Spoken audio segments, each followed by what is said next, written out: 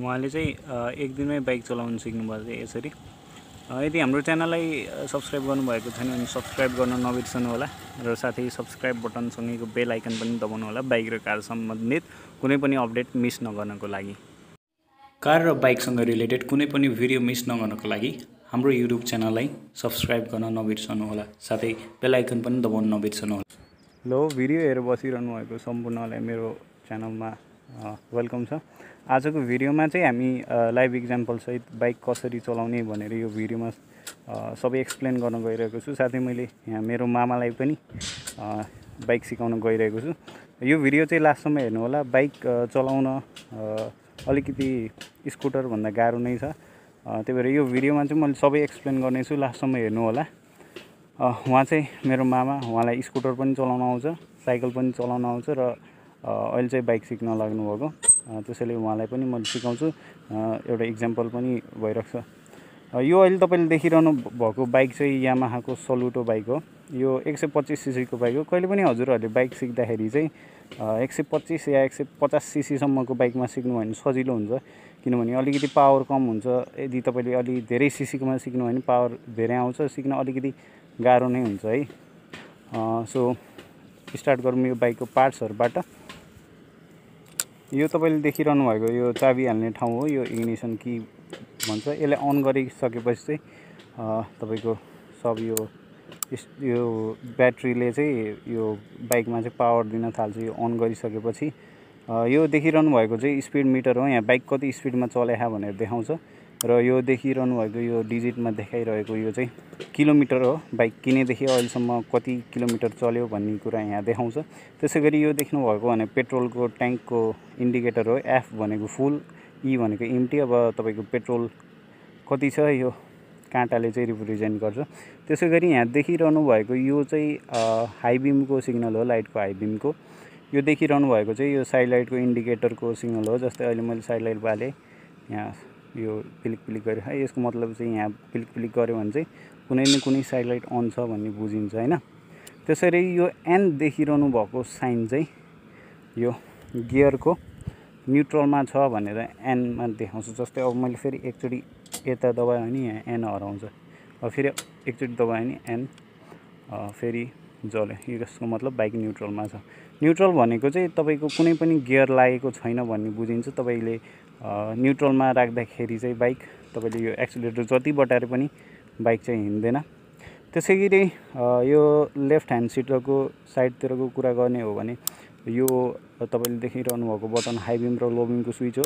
यो अहिले नयाँ मोडलको बाइक भएको कारणले यसमा कुनै पनि बत्तीको स्विच हुँदैन। यो 24 घन्टा बाइक चलेको बेलामा लाइट बलेको बले नै हुन्छ। र यो देखिरहनु भएको यो रातो कलरको स्विच चाहिँ पास लाइट भन्छ। यदि अगाडिबाट केही आइरहेछ, पास माग्नु पऱ्यो भने चाहिँ यो स्विचको युज गरिन्छ। यसलाई एकचोटि दबायो भने अगाडिको लाइट चाहिँ पिलिक पिलिक बल्छ। र यो तपाईँले देखिरहनु भएको यो चाहिँ साइड लाइट हो, साइड लाइटको स्विच हो। अब जस्तै हामी राइटतिर जानु पऱ्यो भने राइटतिर तानिदिनु भयो भने राइटतिरको साइड लाइट बोल्छ। जस्तै अहिले यहाँ देख्न सक्नुहुन्छ राइटतिरको साइड लाइट बोलिरहेको छ। त्यसै गरी अब यसलाई बन्द गर्न पऱ्यो भने फेरि बिचमा दबाउनु भने बन्द हुन्छ।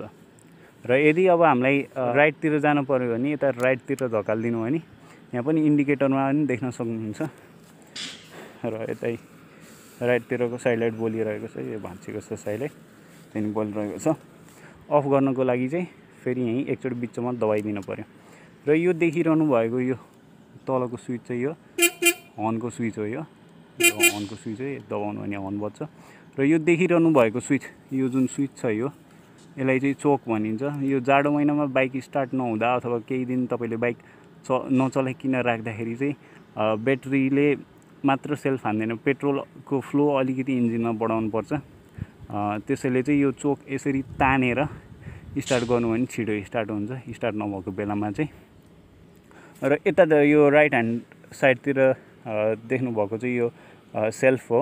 यसले चाहिँ बाइकको इन्जिन स्टार्ट हुन्छ। र यो अगाडि देखिरहनु भएको यो अगाडिको ब्रेक हो। त्यसरी यतापट्टि अगाडि देखिरहनु भएको यो चाहिँ ब्रेक होइन, यो चाहिँ क्लच भनिन्छ यसलाई।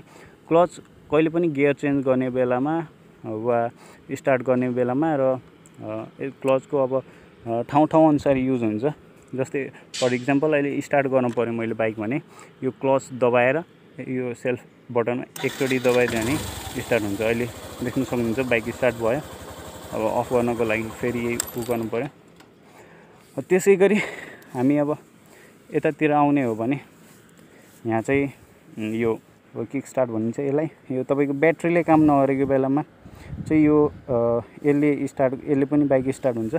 जस्तै म एउटा इक्जाम्पल देखाउँछु। जस्तै अहिले अन गरेँ मैले बाइक र अहिले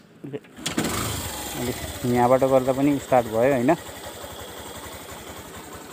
र त्यसै गरी यो देखिरहनु भएको यहाँ चाहिँ यो चाहिँ बाइकको पछाडिपट्टिको ब्रेक हो। बाइकको ब्रेक एउटा यहाँ हुन्छ, यो पछाडिको यो अगाडिको उतापट्टिको ब्रेक हुन्छ। तर स्कुटर साइकलहरूमा त्यहाँपट्टि चाहिँ ब्रेक हुन्छ। र यति नै हो। अब हामी मेन कुरामा जुन चाहिँ बाइकमा हुन्छ स्कुटरहरूमा साइकलहरूमा नहुने कुरा, मेन डिफरेन्स कुरा भनेको यही गियर नै हो। अब मेन बाइक चलाउनुको लागि तपाईँले गियर बुझ्नुपर्छ। गियर चाहिँ बाइक अनुसार फरक हुन्छ। कोहीको गियर अगाडि हुन्छ, कोहीको पछाडि हुन्छ। त्यसरी यो बाइकको गियर चाहिँ पछाडि छ। पछाडि मतलब प्लस भनेको पछाडि, माइनस भनेको अगाडि। मतलब गियर घटाउनु पऱ्यो भने अगाडि थिच्ने, गियर बढाउनु पऱ्यो भने पछाडि थिच्ने। जस्तै अलि जिरोमा छ मानौँ, जिरो भने न्युट्रल भनिन्छ। एकमा लानु पऱ्यो भने पछाडि थिच्ने, दुईमा लानु पऱ्यो भने पछाडि, तिनमा लानु भने पछाडि, तिनबाट दुईमा लानु पऱ्यो भने फेरि यता अगाडिको थिच्ने। जस्तै फर इक्जाम्पल अहिले यहाँ न्युट्रलमा छ होइन, अहिले न्युट्रलमा छ र मैले यो प्लसको पछाडिको एकचोटि थिचेँ भने एक गियरमा गएँ, यहाँ न्युट्रलमा लाइट बल्न छोडेँ। त्यसै गरी फेरि मैले एकचोटि यताको थिचेँ भने फेरि एकमा थियो एक घट्यो भनेपछि जिरो मतलब न्युट्रल भयो, न्युट्रलमा आयो होइन। त्यसै गरी अब फेरि फेरि एकचोटि मैले फेरि थिचेँ भने 2, फेरि एकचोटि मैले थिचेँ भने 3, 4 यसरी जान्छ। घटाउनु चाहिँ यताबाट घटाउने हो। यो चाहिँ चलाउँदै सिकिन्छ। मेन कुरा तपाईँले सुरुमा लिएर हिँड्दा चाहिँ एक गियरमा लिएर हिँड्न सिक्नुपर्छ। र यो लिएर हिँड्न भन्दा चाहिँ पहिला प्र्याक्टिस गर्नुपर्छ। कसरी भन्दा यो बाइक अहिले मैले जसरी डबल स्ट्यान्डमा लगाइरहेको छु त्यसरी डबल स्ट्यान्डमा राखेर यसरी बाइकमाथि चढेर यसरी तल हेर्दै यहाँ अगाडि हेर्दै अब बाइक न्युट्रलमा छ, एकमा लाए यसरी अगाडि हेरेर दिमागमा सोच्दै यहाँ चेन्ज गर्नुपर्छ ताकि यो चलाउँदाखेरि सजिलो होस्। चलाउँदाखेरि चाहिँ नयाँमा चाहिँ के गाह्रो हुन्छ भन्दा गियर चेन्ज गर्ने यता तल हेर्नुपर्छ कि यो कता भनेर हेर्नुपर्छ कि ठ्याक्क। त्यही भएर चाहिँ खुट्टाले भेट्ने स्टाइलले राख्नुपर्छ। त्यही नै हो। अब चाहिँ उहाँले अब चलाउन स्टार्ट गर्नुहुन्छ, त्यो पनि उहाँलाई पनि यो बेसिक नलेजहरू छ। अहिले मैले देखाएको तपाईँले सबै देखाइसकेँ, त्यो नलेज उहाँलाई पनि छ। अब चाहिँ उहाँ बसेर चाहिँ अब यो बाइक अब चलाउन सिक्दै हुनुहुन्छ। उहाँ बस्नु त, बस्नु पहिला बस्नु। खुट्टा चाहिँ तपाईँले दुईतिरै टेकेको हुनुपर्छ बाइक चलाउँदाखेरि। बस्नु भयो नि। अब हजुरलाई त थाहा छ गियरहरूको बारेमा मैले भर्खर भनेको थिएँ होइन। सुरुमा चाबी अन गर्नुहोस्। चाबी अन गरेर यहाँ देख्न सक्नुहुन्छ न्युट्रलमा लाइट बोलेको छ। अब चाहिँ हजुरले पहिला स्टार्ट गर्नुहुन्छ, त्यहाँ सेल्फमा थिचेर स्टार्ट गर्नु। ल बाइक चाहिँ स्टार्ट भइसकेको छ। बाइक स्टार्ट गर्दा चाहिँ यो क्लच चाहिँ दबाउनु पर्छ सेल्फमा स्टार्ट गर्दाखेरि चाहिँ।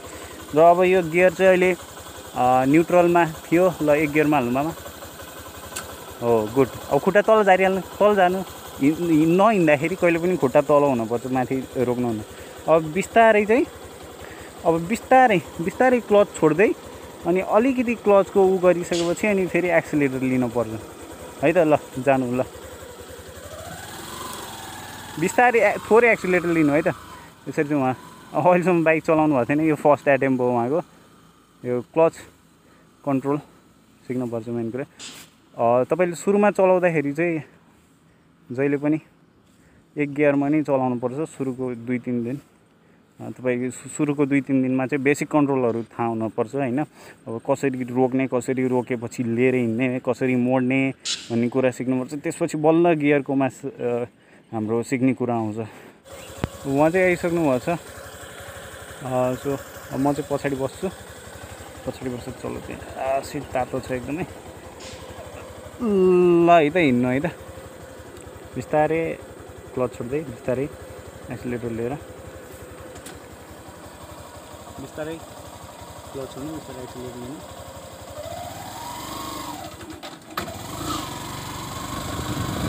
धेरै एक्सिलेटर लिनुभयो त्यही भएर बन्द भयो। अनि क्लच वात्तै छोडिदिनु भयो, त्यही भएर चाहिँ त्यस्तो त्यसरी अब क्लच र एक्सिलेटरको तपाईँले तालमेल देखिराख्नु भएको होला, त्यसरी नै गर्दै जानुपर्छ।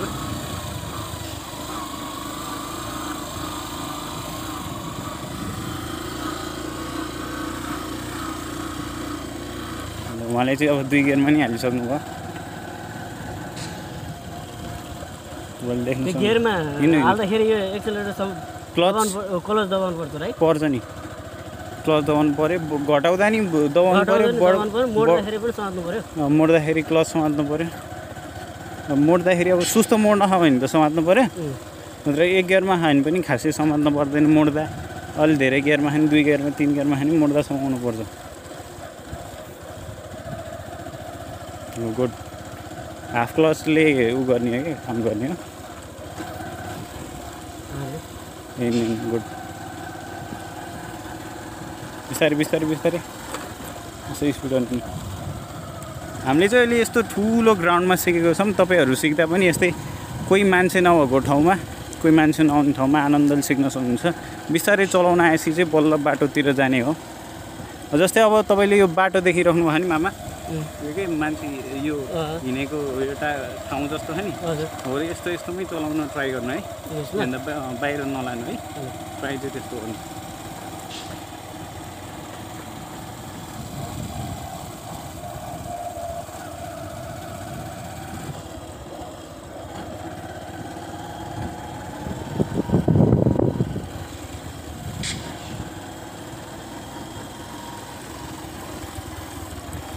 बिस्तारै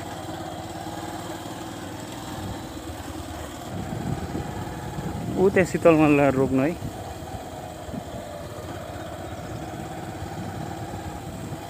ट्याक्क यहाँ शीतलमा रोक्नु त। हो रोक्दाखेरि चाहिँ क्लच लिएर पछाडिको ब्रेक दबाएर बल्ल खुट्टा झारेर रोक्नुपर्छ।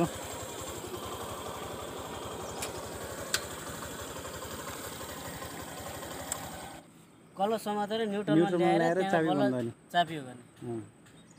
अहिले कस्तो लाग्यो त्यो बाइक सिक्दा? सजिलो लाग्यो गाह्रो लाग्यो सुरुचोटि सिक्दाखेरि? पहिलोचोटिमा चाहिँ अलिकति गाह्रो जस्तो लागेको थियो। जब बिस्तारै सबै बुझ्दै गएपछि त आफूले चलाउन लागेपछि अहिले चलाउँछु जस्तो लाग्छ नि। अब कन्फिडेन्ट बढ्यो। लगभग आधी घन्टा यसरी राउन्डिङमा चलिरहेपछि चाहिँ कन्फिडेन्ट बढेर अब एक्लै पनि चलाउँछु जस्तो लागिरहेको छ मलाई। अहिले चाहिँ एक्लै नै चलाउनु भएको थियो अहिलेसम्म उहाँले। म यसो भिडियो बनाउनको लागि चाहिँ पछाडि बस्दिएको।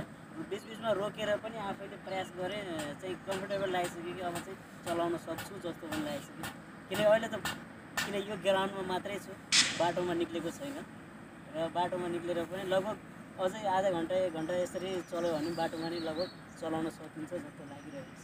अब हजुरले चाहिँ होइन के गर्नु भन्दाखेरि चाहिँ यो पोल देख्नु भयो नि, यसरी घुमाएर त्यहाँबाट यसरी 8 बनाउनु कि, बुझ्नु नि?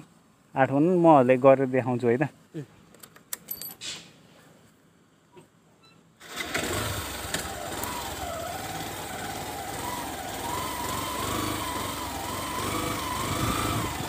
यहाँ आउनु भयो होइन, यहाँबाट अब यसरी जानु है, हेर्नु है, यसरी जानु, यसरी छिराउनु, यसरी बिचबाट यता लानु, यसरी छिराउनु, यसरी ट्याक्क 8 बनाएको जस्तो गर्नु के। 8 भन्दैन के भन्छु, तर यस्तो गर्नु। यसमा चाहिँ हजुरले अब के सिक्नुहुन्छ भन्दा त्यस्तो गर्दाखेरि चाहिँ यो क्लच भन्ने कुरा, यो हाफ क्लच सिक्नुहुन्छ क्या हजुरले, बुझ्नु भयो नि? अब यो यति छोडेर चलाउन मिल्दैन त्यहाँ है। यो क्लच अलिकति लिँदै छोड्दै गरेर चलाउनु पर्छ क्या। हो त्यो सिक्नुहुन्छ त्यहाँ। खुट्टाको ब्रेक र त्यो खुट्टाको ब्रेक र यो क्लच र यो एक्सिलेटर कन्ट्रोल गर्दै चलाउनु पऱ्यो है त। ल गर्नु। तपाईँहरूले नि यस्तोमा सिक्नुभयो भने चाहिँ के हुन्छ भन्दा बाइकको हाफ क्लच भन्ने टेक्निक हुन्छ एउटा, त्यो हाफ क्लच चलाउँदै गएपछि चाहिँ जानिन्छ। यस्तोमा सिक्नुभयो भने चाहिँ यसरी छिराउनु है, यहाँ छिराएर अघि मैले जे भन्थेँ त्यही गर्नु है। बिस्तारै बिस्तारै एक्सिलेटर र क्लच कन्ट्रोल गर्दै बिस्तारै। हो गुड गुड गुड। हो यता ल्याउनु यता ल्याउनु यता ल्याउनु यता ल्याउनु, खुट्टा टेक्नु भएन है, बिस्तारै बिस्तारै। हो यही स्पिडमा है। ब्रेक छोड्नु ब्रेक छोड्नु ब्रेक छोड्नु ब्रेक छोड्नु, हो यसरी चाहिँ कन्ट्रोल गर्दै राख्नु है, ठोकिन भएन है, ठोकिन भएन। ल गर्नु सुरुमा गाह्रै हुन्छ, ल प्र्याक्टिस गर्नु भएन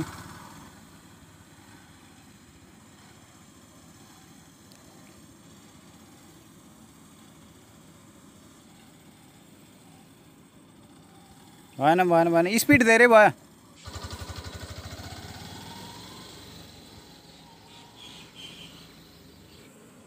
एउटा मेन यहाँ सिक्नुपर्ने कुरा चाहिँ के हो भन्दा गियरको कुरा हो होइन। अब गियर अब सुस्त चलाउन छ भने, अब जस्तै खाल्टोखुल्टी भएको बाटोमा चलाउन छ भने चाहिँ तपाईँले 1 गियरमा चलाउनुपर्छ होइन, 1 गियर 2 गियरमा चलाउनुपर्छ। त्यसै गरी यदि अब अलि स्पिड चलाउनु छ, खाली बाटोमा चलाउनु छ, हाइवेमा चलाउनु छ भने चाहिँ 3 नर्मली चाहिँ 3 र 4मा चलाउनुपर्छ। अब गियर पनि बाइक हेरी हुन्छ। यो यसमा चाहिँ 125 सीसीको बाइकमा 4वटा गियर छ। बाइकको कोहीको 5वटा 6वटासम्म बाइकको गियरहरू हुन्छ। सो तपाईँले सुरुमा चलाउँदाखेरि चाहिँ 1 र 2मा सिक्नुपर्छ। जति गियर बढ्दै गयो त्यति चाहिँ चलाउनु सजिलो हुन्छ। त्यही नै हो बाइकको बेसिक कुरा, यति नै हो। अरू तपाईँले सिक्ने भनेको प्र्याक्टिस गर्दै जाँदाखेरि सिक्ने कुरा हो। अरू चाहिँ तपाईँले जति बाइक चलाउँदै जानुहुन्छ त्यति सिक्दै जाने कुरा हो। यो भिडियोलाई यहाँसम्म हेरिदिनु भयो, थ्याङ्क यू। अब यदि यस्तै बाइक कारसँग रिलेटेड कुनै पनि अरू भिडियो मिस गर्न चाहनुहुन्न भने हाम्रो च्यानललाई चाहिँ तलपट्टि सब्सक्राइब बटनमा थिचेर सब्सक्राइब गर्नुहोला, साथै बेल आइकन पनि दबाउनु होला। उहाँलाई चाहिँ अब बाइक लगभग आइसक्यो, 1 दिनमै उहाँले बाइक चलाउन सिक्नुभयो। अब म यसै गरी उहाँलाई अझै 1 हप्तासम्म सिकाइराख्छु। त्यसपछि उहाँ चाहिँ मजाले जता भन्यो त्यति लिएर जान सक्ने चाहिँ म उहाँलाई बनाउन सक्छु है त। Meet you next video, till then take care, good by.